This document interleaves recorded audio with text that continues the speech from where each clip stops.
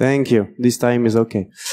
So, those who were not in the workshop, there was a ONIF workshop, but one of the data, we are collecting data at internet scale, so we connect to devices and gather some information about them. And one of the questions we may have is how many routers are compromised and connected to the internet. So the first question is, how many routers are connected in the internet? Of course, internet is made of routers, that's the goal.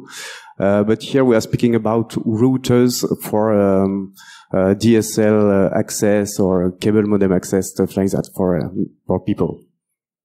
So if you search for the device class router, you see you have in the last 30 days 20 million routers connected to the internet, which is normal. Many routers are used by many people.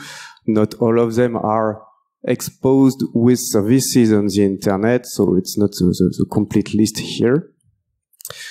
Once you have 20 million routers, you may want to ask which brands, which are selling those routers to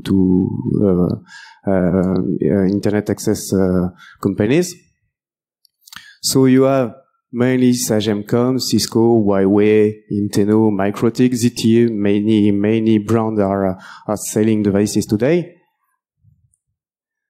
The next question is, how many of them are actually compromised? So you just search with the tag compromised and you have roughly 43,000 routers compromised out of this 20 million list. The final question is, which brands are the most compromised? Legitimate question. And you see on this list, the number one is MikroTik, which is no surprise, I suppose. So here is a list of compromised routers. That's all. Thank you. Amazingly quick. Thank you.